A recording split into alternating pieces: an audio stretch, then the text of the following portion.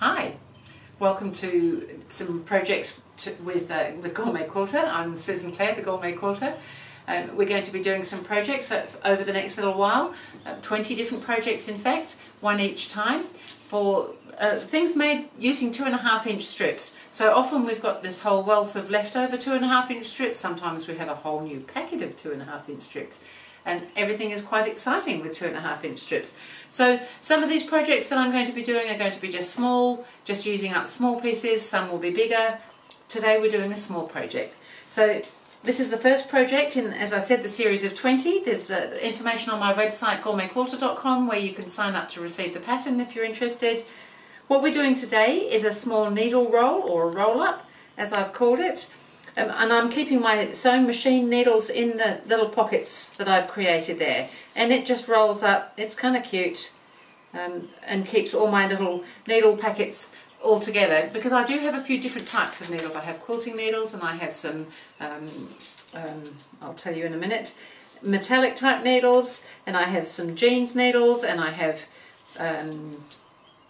I know I do some ballpoint needles for certain things. So we do use different needles for different things, and it just seemed to me somewhere that we can keep everything in one place. So it all fits nicely with 2.5-inch strips. On the pattern it tells you what we're going to cut and how to go about things, so I'm just here to show you. So I've gone ahead and I've cut all my strips to the lengths that I need. So the little pockets, I'm making different colours this time.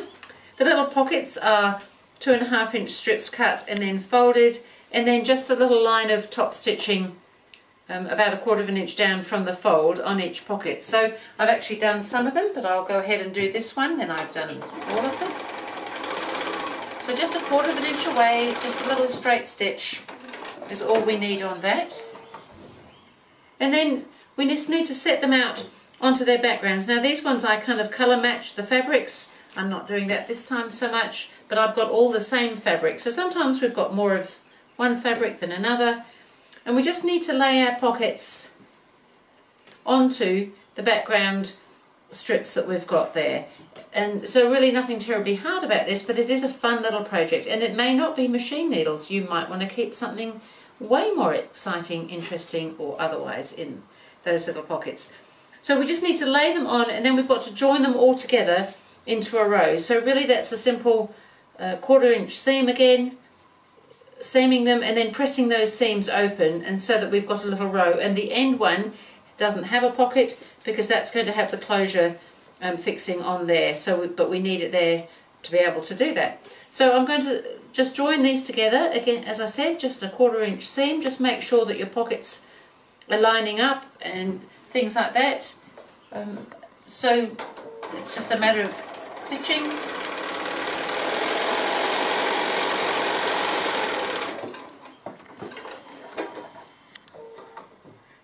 So stitching them into a row and then pressing. I've found that because of the bulk of the little pockets, I found it was better to press those seams open. So I'll go ahead and I'll join my row up, press my seams open, and I'll come back and show you the next stage. So I've gone ahead and I've stitched my little row together. I've pressed my seams open. It's all looking pretty good. We have pockets, except they haven't got a bottom in them just yet, so not much good to us yet. So then for the back, for the outside, I've just joined 2 strips together. So I've already gone ahead and I've done that, and I've just pressed the seam one way on that. And then we need to place that with the batting. And now I have got a batting that has got a light fusing on it, so I'm actually just going to fuse it. You don't need a fusible batting, but I do suggest a fairly thin batting. Maybe a cotton batting works quite nicely. And then we just need to put on, before we join it all up, we need to put a outside piece of fastening on. So the pattern again tells you all the measurements and all these sorts of things for this. So I'm just going to get this ready and stitch this on. So you need to just decide which is your top and bottom, so that you know which end you're measuring from more than anything else. So I'm just going to come in and measure for where that, so this sits right over the join line, and I'm probably not going to pin it because it's not going to stay there very well. So I'm just going to go to the sewing machine now and just stitch that on.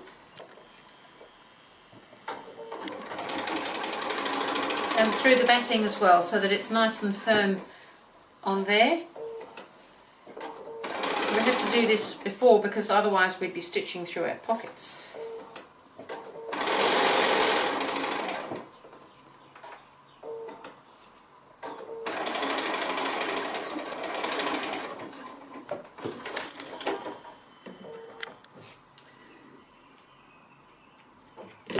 So that's nicely in place now, and now we need to pop this piece with our pockets right sides together, because we're going to sew it all together and then turn it out. So we need to put this right sides together with that, but to enable us to do that, it will be easier if we've trimmed our batting to the right size. And yes, we could have cut one exactly the right size, but I just feel that because we've got to sew on the fastening and things just move a little bit with batting, and it's kind of easier when it's all held together by something before we trim off any bits of batting. But it will help us if the edges are all level when we're doing the next part of the sewing. So I'll just get rid of those. And so I'm going to pop those right sides together, but I'm just going to trim that now. So in the pattern there was a page that had a shape in it, so I've cut that out, so that I can cut this end to be the shape that we want it to be, so that we can stitch it. So I'm just going to place that on there, and then with my ruler I'm just going to cut those little corners off, and then everything's going to be quite ready for us to just stitch it.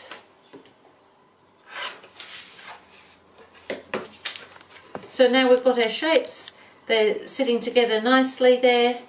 Well, they will be very shortly, and if you want to pin them together you can, otherwise we just need to sew them around, but we need to leave ourselves a gap to turn, so maybe 2 or 3 inches along the top edge where there's no pocket, because the pocket makes it quite a bit harder to try and turn edges in because of the bulk.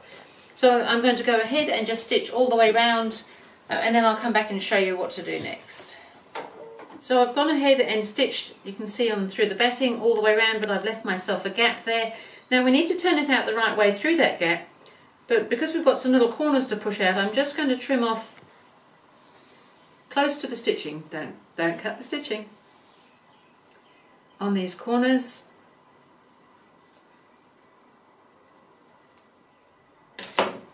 So after I've clipped my corners, I can turn it out through that little gap that I left.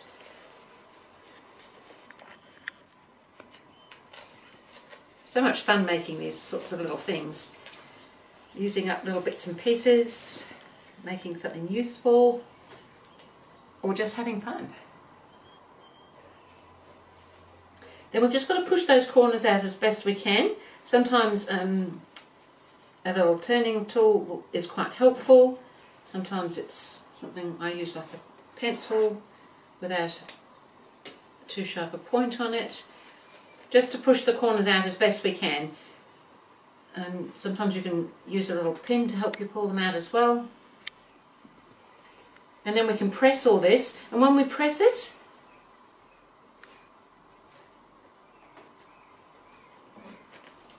we need to make sure that we turn in the edge where we've turned it through, so that we can have that nice and straight as well. So I always find it really helpful to just run the tool that I'm using around the edge as well. It's looking pretty good. I just need to feel I need to push this one. Where the pocket is, it's a little bit thicker, so it's probably just going to be a little bit harder to push out in the corner there, but I think that's going to be okay. So we're just going to press all these edges now. So we just want to make sure that they're sitting nice and as straight as we can get them.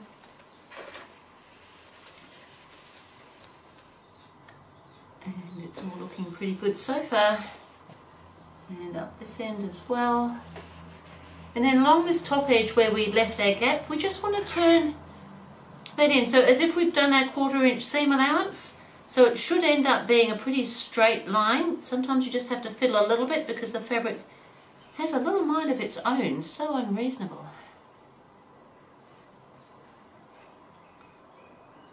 And I think it's looking pretty good though. It's going to just sit there quite nicely. So that when we stitch around, we're going to top stitch very shortly, and when we do the top stitching, that will just take in that, and you won't even know that it was turned out through there. So So that's all looking pretty good. That's looking pretty good. So now I'm just going to top stitch it about 1/8 of an inch in all the way around. So fairly close to the edge, but that then will enable that gap to be closed at the same time. And as you can hand stitch it closed if you want to, but I always like to do the top stitching anyway, and that takes all that into account. So I'm going to go ahead, I'll do the top stitching all the way around, and then I'll come back and show you what I'm going to do next. So I've gone ahead, I've done my top stitching all the way around, it's looking pretty good. The only thing now is, you don't have to do this bit, but I quite like to, is just do a stitching pretty much in the ditch, just to hold all that together. Now that possibly will mean that when you're doing one of the rows, you'll go through your hook stuff on the back, but it doesn't matter, you can just stitch straight through that. In fact, if I do that one now, you will see exactly what I mean. I just feel it's a good idea to hold it all together because of the pockets. So I'm just going in the ditch, straight down the middle there.